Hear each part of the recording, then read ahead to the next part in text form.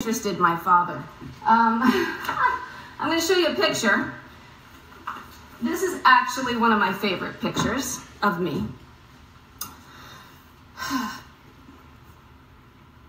Because it was taken by my dad. So, this sort of says it all. I like to keep these little moleskin books. They're fun. And so this picture I put in here. We had a Rambler, and on the roof was a roof rack, and it had all of our belongings. And on the way, we took 3 weeks. We left in end of July of 1969. We took 3 weeks to go across country, and we stopped, I believe this was in North Dakota somewhere, or South Dakota, a place called the Old West Museum. And I recently looked to see if I can find out where that was, but I can't. I haven't been able to find anything. So here's this photo. Somebody just said road trip. So here's this photo. I remember it like it was yesterday. My dad, after we looked at the, covered wagons and stuff, my dad lifted me up and put me on the roof of the car. That's me. I'm 7 years old. And that's all our stuff. So we literally didn't go with much. We stayed in a motel one night, Motel 6 or Travelodge, and we slept in the car the next night. So we alternated, and across the country we went. We ended up in San Francisco in 1969. We went to San Francisco because I remember my mom said that Bruce had a girlfriend who said she had been there and it was nice. So that's what they were going on. So we end up in San Francisco in 1969. I will never forget it to this day. I'm in the back seat looking out the back window as we drive through Golden Gate Park. Now, if you can imagine Golden Gate Park in August of 1969. Yeah, we were not in Freehold anymore. So anyway, that's how we ended up in California. That's how I ended up in California, and I am partly a California girl because of it. So that's that story. When I was 18, I moved to Los Angeles because my brother had a girlfriend who said it was nice there. And you have a question too. Do you like your time in California? Do I like my time in California? I love California. California is an awesome state, and absolutely, I love my time in California. I love Los Angeles. I love San Francisco. I'm very California. It's definitely in me. So anyway, so I moved to Los Angeles when I was 18. And did I say we were in New Jersey right now? Yeah. Did I say that? We're living in New Jersey right now. 50 years later, back we came. Yeah, so here I am. I'm near my family. My mother's down the street. My brother, my sister, Bruce and Ginny, I love you. So happy to be here. So here we are in New Jersey. So what I was saying, so I'm in LA. I'm 18 years old, don't know what I'm doing. I fall into acting, a little bit of acting. I did that before photography. I was cast in a very small role, but in a very great movie called Fast Times at Ridgemont High, where I played Dina Phillips, the cheerleader. And if you haven't seen that, you should definitely take a look. This story is actually leading me to how I got into photography and what my influences were. First of all, I need to do a shout out. At 16, Bruce was playing Madison Square Garden, and we were there. And Lynn Goldsmith, Morrison Hotel Gallery's Lynn Goldsmith, was shooting the show. And afterwards, she invited us back to her apartment, which was also her studio. And she had her camera, and she had her lights, and she had her studio. And I thought, my 16-year-old self thought, that is the coolest thing I've ever seen.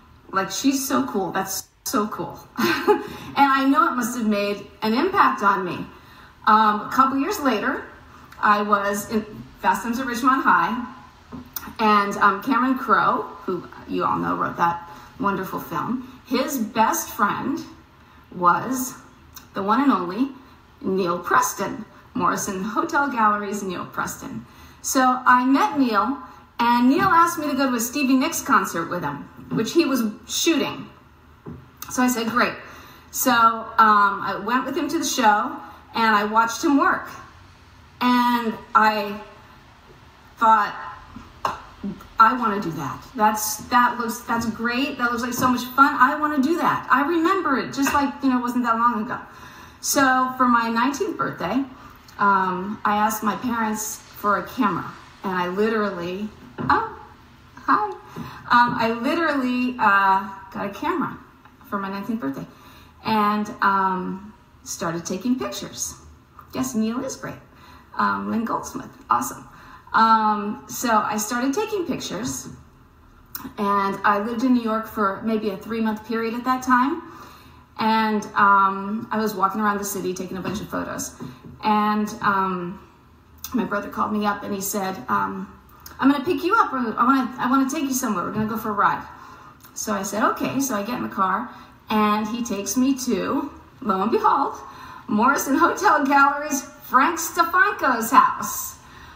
Frank had been shooting some photos of Bruce, and Bruce was going down to take a look at them, look at the proof sheets, and Frank showed me his darkroom, and it was the first time that I had ever been in a darkroom. And I'm sure it made a big impression. Frank said that I was so shy that I didn't say a word the whole time. So I'm saying it now. Thank you, Frank. That was very cool. Anyway, these are the influences that sort of slowly led me along to photography. Yes, yay, Frank, it says. So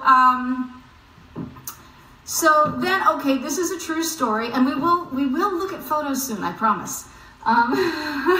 This is a true story, and this was really the light bulb that went off in my head that said, this is what you're doing. I had a dream. I lived in a little garage apartment, little apartment above a garage, teeny tiny, like the size of this room maybe.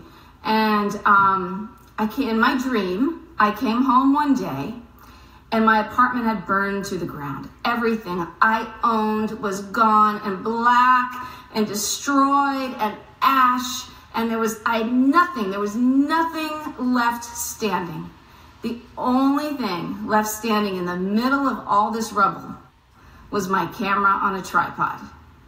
And that was the moment I said, okay, I love this, I'm passionate about it, that's a sign, let's go for it. So I called up a friend of mine who had a friend named Glenn Wexler, who was a very well-known photographer who did a lot of music photography and advertising photography. And I called him up and I said, look, I really would love to assist you. I love your work and I would really love to assist you. And he said, okay, come on in. And so we had a meeting, and he said to me, so do you know how to load a Hasselblad? And I said, no. And he said, okay, do you know how to plug in the lights? And I said, no. And he said, okay, do you know how to print? And I said, nope. And he said, I'll call you. So I went home, and I knew he wasn't going to call me. But I waited, and I waited. 3 weeks went by. He didn't call me. So the 4th week, I called him. I said, hey, Glenn, it's Pam. What do you think? And he said, look, you don't know anything. I can't hire you as an assistant. I said, he said, if you want to work as an intern, we'll give it a try. So I said, absolutely. So that day, I went to work for Glenn Wexler, and he taught me everything. I am so indebted to him and grateful for his generosity in teaching me what he knows, lighting, how to print, opening up his studio to me, letting me use his studio when he wasn't, and just an all-around fabulous opportunity that I'm so grateful for. And so that's how I got started in photography. I will tell you about my first real opportunity in a second, and then I'll show you some pictures. I have a couple of prints here, and I'm going to show them to you first because I have them. Okay, so first, before I was really a photographer, I had my camera, I was taking pictures. Hi, Italy. There's comments at the bottom. I don't know if everybody can see them or not, but yes, you can. Oh, Ruby says yes. So I had taken a lot of photos of my dad because my dad was a very interesting subject. He didn't change whether he was in front of a camera or not. It was as if he didn't even see the camera in front of him. He was completely natural at all times. So, Ginny, I think I saw my sister. I took a lot of pictures of my dad. And I took some photos of him in a diner with my mom eating pancakes. And they were just kind of classic diner shot. And I sent some of those to Bruce, and I said, what do you think of these pictures of Dad? And he said he liked them, and he said, do you want to take some pictures of me? And I said, sure. So I flew out to New Jersey, and this was really like I had never had a job or anything before. This was really like, I had just gotten my camera. And so I flew out to New Jersey, and we just hung around one afternoon and took some pictures. Well, I'm going to show you a couple of them now. To this day, this is one of my absolute favorites. Doesn't matter that I was inexperienced or anything. It was a moment. It happened, and I'm really proud of this image, and I love it. So I'm going to show that to you first. And I do happen to have a print of it, and this is it. This is Bruce in his writing room in his house, and this is his table that was by the window. This was during the Tunnel of Love time when that record was recorded or being recorded and about to be released. And we were just kind of hanging out, and one of the exciting things about being a photographer is that you really want to try to be a fly on the wall. You want to try to not get in anybody's way. You want to just try to stay out of the way, let them do their thing, and quietly capture a moment. And this is one of my favorites to this day. We've got his notebook on the table and car keys. We had just been in the car, actually, and the side light coming through the window. So this is all naturally lit Tri-X film, and then in the background you can see just little, the clock and little things, and I just love the feeling, the emotion in this photo and the feeling. So this was from that day. This was one of my very first attempts. So I'm still proud of it. Do what? So also on that day, this shot was taken. This was taken in the studio, and the recording studio. Not the. I didn't have a studio at the time. This was taken in the recording studio, again by the window, and this photo here, maybe some of you have seen it. It was used for the Brilliant Disguise single sleeve, which that was my absolute first publishing experience. So I was very, very proud, and I love this picture as well. Love the mood in it and the light and the feeling. And so that was just a really nice day. I'm gonna skip to. I'm going to show you just a couple of prints that I have before we move on to the computer. So the computer is, once we're down there, I think we're down there. Okay, so this is a job that I did recently that was also a really, really fabulous opportunity. I got to shoot Willie Nelson, and we shot him at his ranch in Texas. Luck, and this was a room where we set up some lights and a backdrop. We did a lot of shots that day. We shot all around the ranch, but this was one of them. This is one of my favorites, and this is one of my favorites because what I really was drawn to. First of all, Willie was amazing to shoot. We had a fantastic time, really fun. But what I was drawn to were his hands. And I think you can tell in this photo, and maybe some of you know his guitar, Trigger. His guitar's name is Trigger, and goes everywhere with him, and has, been around. And he was telling me to hold it closer, so I will. Show them the hand. And, oh, okay.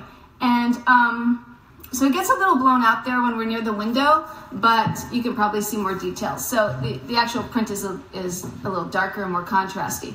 I loved the texture, all the textures in the guitar, and all the wonderful textures and lines in his hands. And I really wanted this shot to be, his hands to really be the focus of what we were doing there. And this was, this was one of, most of them he was looking at the camera. But this was a moment where I just thought, I want that to be the focus. So I love this. And also, Willie on his ranch, he has a bunch of horses that he rescues, which is a really wonderful thing. So if you go to his website, you can read all about that. At the end of the day, we went and we shot some of those horses, and this is another image, one of my favorites from that day that came out of that. So, okay, so now we're going to move on down to the computer where I can show you more images, and then you can ask some questions. Okay, I'll be right back. I got it. Okay, here we go. All right, now you're coming with me. All right, so I'm gonna have to flip this around. And how do oh, I see. Okay. Got it, Ruby. Okay, so here we go. You've seen this, I showed you this. This is me on the car on the way to California in 1969. And that's Bruce, his writing desk. And then this is, I like to show proof sheets because I think it's really fun to look at proof sheets sometimes. And so this is one of the proof sheets from that day in the studio. And if I move in, it's going to get a little blown out, but you can kind of see the idea. This was my very first job, like real job. This is Tony Childs. And Tony was a friend of a friend, and she was endorsing this guitar. and this guitar, and they hired me to shoot some photos of her with the guitar. Oh, you have a question about what kind of camera you use for the photos. Oh, okay. Well, this is a Hasselblad. I used a Hasselblad for this. So I will actually, at the end, I'll answer the questions in more depth. But so we go out to the desert. I'll make the story brief. First job, didn't really know what I was doing. And we go to the desert, and the light is absolutely stunning. It's beautiful. It's end of the day. It's magic hour. It's golden. She looks great. The guitar looks beautiful. I have my Hasselblad. I have a long lens. I'm hand holding at 2.8, probably shooting 100 speed film. Do you know what that equals? It equals out of focus. That's what it equals. Rookie mistake. You can't hand hold a Hasselblad on a long lens with slow film at 2.8. You just can't do it. So back we went the following week and re-shot.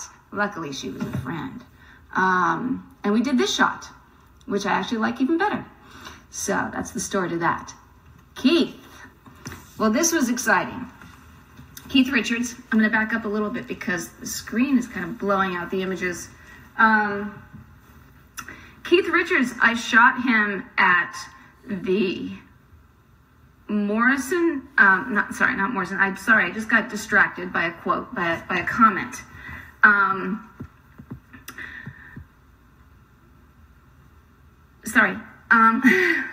getting distracted.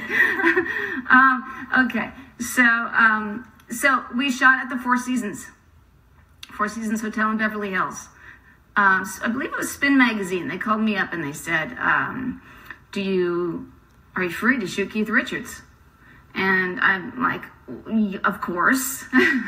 Of course I am. So we set up in the conference room at the Four Seasons Hotel, and they told me I'd have 30 minutes with him. And I said, great. So we waited and we waited and we waited, and finally there's a knock at the door. And I'm thinking it's him. I answer the door, and there's a gentleman standing there with a bottle of vodka and some orange soda. And he says to me, "This is for Keith. He'll be right down." I said, great. So he came down, and we literally could have done the shoot in 5 minutes. He was absolutely wonderful to work for, sweetest guy, and was really a great time. So that's Keith. I did a lot of photography for a magazine that kind of was reinvented in the early 90s called Cream Magazine. It was short-lived, I think, but it was a photographer's dream, and I do have to give them a lot of credit for launching me in a way, because the magazine itself was the size of Interview, with big photos, big type, glossy, beautifully printed glossy pictures, and they gave me a lot of work, and I really built my portfolio that way and my career that way, and I am also forever grateful to them. So this is Lenny Kravitz. It was from a shoot that I did with them, and that was his dog. This was the back of his house. This was his house, actually. And that's his dog. And then here we go. This is a proof sheet again. I really loved this proof sheet because I think it's more interesting than a single image for this particular image. And it's just kind of fun to see the way we marked them up in those days, you know, before digital. We had to go and pick up our proof sheets at the lab and go over them and mark them and crop them and turn them back into the lab with all these instructions, like 3 11x14s, burn the blacks, dodge the face, that kind of stuff. If you weren't printing yourself, of course, you would have to do that. Can everybody hear me okay? Like, yeah, I mean, I can't hear the sound, but I think so. Okay. What? Is it paused? No, it's not paused. Oh, it said pause because you weren't using the app. Just wait. There. We're back. Okay. Cool. We're back. Sorry. Yes, they can all hear you, they say. Oh, fantastic. Okay. So, so that's Lenny Kravitz. This next shot, this was a very exciting photo shoot for me as well. This is Neil Young, and I was also hired by Cream Magazine to do this shoot, and they called me up and they said, Pam, we have an assignment for you. You're gonna go to Northern California, and you're gonna go shoot Neil Young on his ranch. And I said, oh my God, that's amazing. I love Neil Young. I was a huge fan. I'm going to Northern California to shoot him on the ranch, photographer's dream. It was all great until the day before we were supposed to leave. And they called and they said, okay, a little change of plans. We're still going to do the shoot, but you got to go down to the video shoot. He's shooting a video in Los Angeles, and we're going to do it there now. So, you know, every photographer knows that you're not the priority on a video shoot. And so, but that's okay. I got there. They said, get there at 4 o'clock. I got there at 4 o'clock. I waited 5 o'clock, 6 o'clock, 7 o'clock, 8 o'clock, 9 o'clock, 10 o'clock. And finally, at midnight, because did I say you're not a priority when you're on a video shoot? The video's the priority. So midnight comes, and his manager comes up to me and he says, you have 5 minutes. I said, great. So we got him on the altar. This was in a church. They were shooting the video in a church. We put him on the altar, lit some candles behind him, and literally in 5 minutes we got this shot. So he was also extremely lovely to work with. And I've been really lucky to work with some really, really nice people. Trent, 9 Inch Nails, Trent Reznor. Trent Reznor came to my studio, and we were going to do some dark images, and I don't know, I thought, what kind of a concept can I come up with? So he came to my studio. This film that I'm shooting, it's very contrasty, very grainy. It's called Photograph. It was one of my favorite films to shoot. It was difficult because it had very little latitude, which meant that you couldn't make any mistakes in your exposures. And it also scratched really easily. So basically you run it through the camera, you take your pictures, you keep your fingers crossed, you put it in a little plastic machine and you crank the handle, and out comes the film, which you then have to cut every single frame and put into a glass mount so it doesn't scratch. That was Photograph. It was worth it. So this is Trent. This is, we started with some just, you know, moody portraits. And then I took some shots of his hands, and then I said to him, can I wrap you in barbed wire? I had no idea how he would respond to this. He said, sure. So we wrapped Trent in barbed wire, and here we are. Now we're getting reflections on this because it's a dark image, but I think if you go to MorrisonHotelGallery.com, you can see a higher resolution version of this. One of my favorites, really, I love the light, I love his expression, and it was actually not real barbed wire, it was from a prop house, so he wasn't getting hurt, don't worry. Okay, now we're coming up to one of my all-time favorites, Randy Newman. Randy Newman, I've shot Randy Newman many times. Randy is a pleasure to photograph. We always have fun. I'll just show you how much fun we have. Here we're shooting in a studio, and there was a bike there. Don't know why, but there was a bike. And I said, Randy, how about hopping on the bike and riding around the studio? So he did. he did, and this is one of the proof sheets.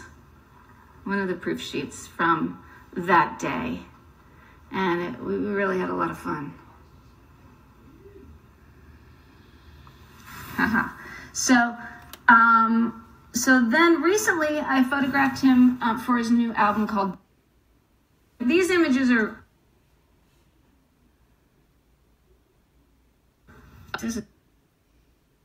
These images are actually. They're a little blown out here, but that's all right. They're very dark and moody, and he's just.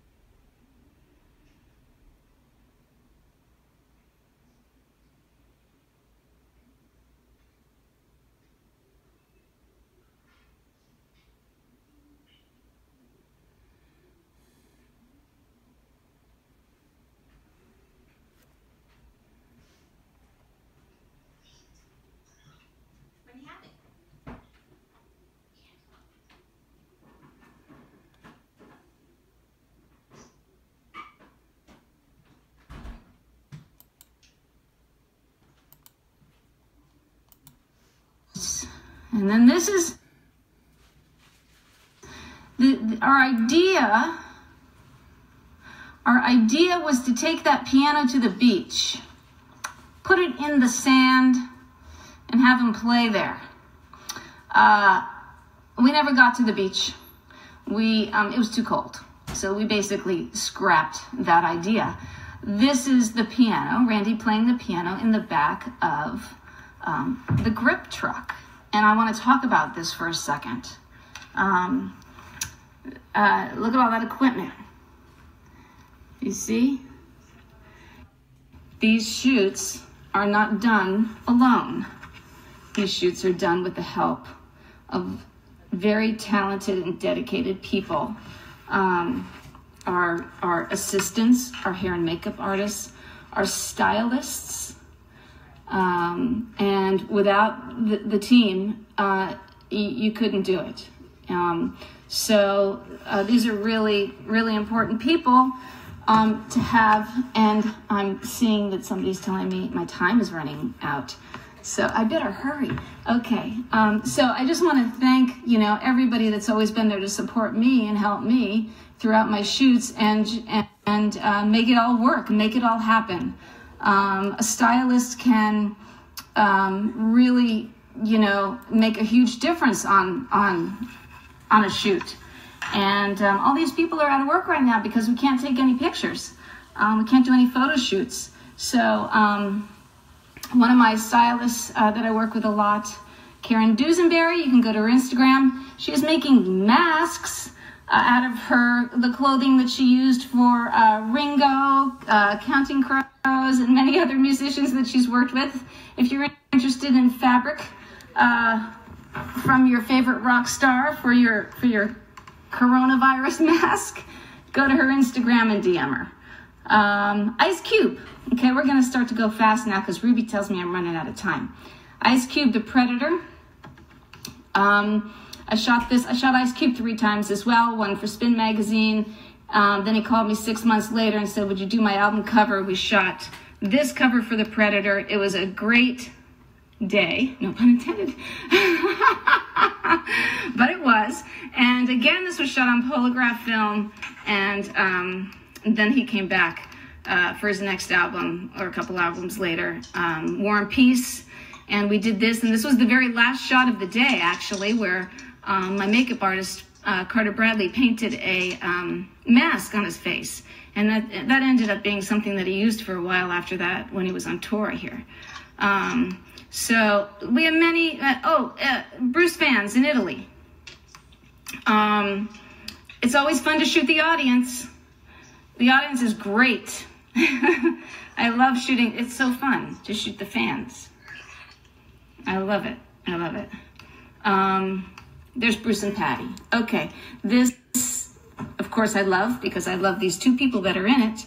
But this also is the last night of the Los Angeles Sports Arena, and which no longer exists. But they closed it out, and it was a great night, and the shot was taken then.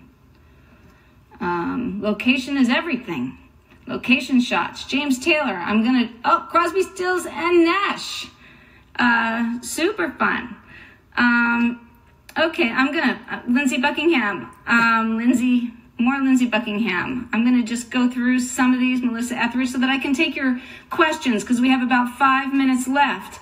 And I do want to talk about the last Roseanne Cash. We did that. Ruby, my daughter, in the storm on the beach. I do want to talk about Tom Morello, Tears for Fears, Alison Krauss, Robert Plant, Raising Sand. I had the honor of shooting that album cover. Boy, was that fun, and it won Album of the Year. It actually won it won a Grammy in every single category it was nominated in. It's an amazing album, amazing music. Please, if you haven't heard it, go listen to it. It's fantastic, and I was really proud to be part of it. Here we are, Bruce. We're back to Bruce. This is Ghost of Tom Joad. Last story. Again, Bruce called me up and said, I got a record coming out. Let's go take some pictures. So we hopped in the car. We were going to go out to the desert, the Mojave Desert, which we did. But we got a little late start in the day. And by the time we got out there, I saw the sun was going down. And I'm like, we've got to just get out of the car and start taking pictures. So we literally pulled over to the side of the road. And there was this fence, and we started taking some photos there. We took some photos there, and these are some other of the photos that we took there. These are fun photos. And then at the very end of the day, I threw in some T-Max, fast film into my camera, and I saw up on the ridge there was still a little bit of light. And I said, quick, let's run up to the highway. And we ran up to the highway to catch that last little bit of light. And I shot really fast, boom, boom, boom. And we had this series of images of Bruce walking down the highway in the desert. And they ended up using them for the commercial, commercial for the album. And they put them together like a flip book, so it looked like film. It looked like a moving image. So these are some of my all-time favorites as well. And then what came out of that was the Ghost of Tom Joad. Ghost of Tom Joad, I was asked to do a music video, all stills, and for the song and for the video, and I spent 3 weeks driving around the desert, and I shot thousands of images. This was a really special project for me. To this day, it's one of my proudest. And they used all these images for the music video. So I'm going to answer some questions now because we are running out of time. So I'm going to flip the camera back around. Ruby, you want to? Yes. All right. Hold the camera to you? Do you want? Yeah. Or should I flip it and then? No, you can just do it like that. That's perfect. Okay. Questions. Oh, wait. So, Excuse me a minute. oh, yes. Here. I don't know. Do you have some there? Oh, I have some there. If you don't have any there. Okay. Hi. Sorry. I know that was a lot. I hope it was interesting. Okay. Shout out to Ruby. Lost the sound. Lost the sound? No, I don't see that comment. Wait. Can everybody hear me? Oh. Did you ever shoot shots of Kenny Rogers and Lionel Richie? No. That's an easy one. Do you have any photos you took of your father? I do. I know I would love to show some, but I don't have any on me. They're in Los Angeles. There's some questions here that came in earlier, so. Oh, and then do you just shoot musicians or do you do actors too? I do actors. I do everybody. And yes, Ruby is her daughter. Okay. And then I'm going to tilt this. Okay. Let's see. So have you been doing photography during the pandemic? Yes, I have. Have I been doing photography during the pandemic? That's the question. Yes, when I moved to New Jersey, I said to myself, I'm going to take 500 pictures over a 3-month period.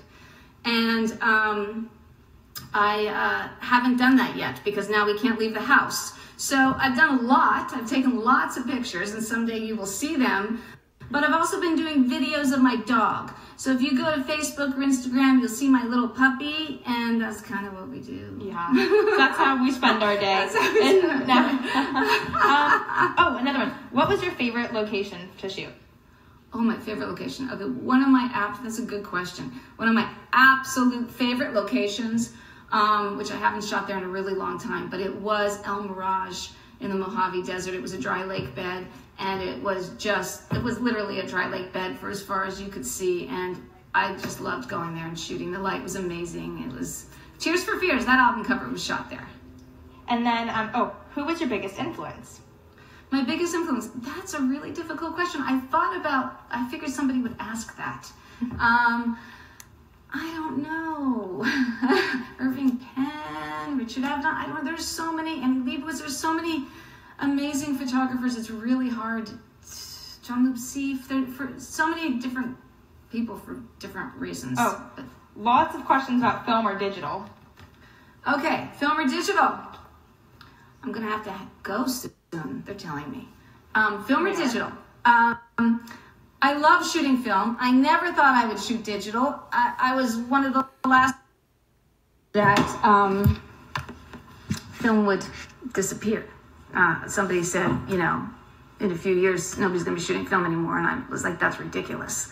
I love both for different reasons.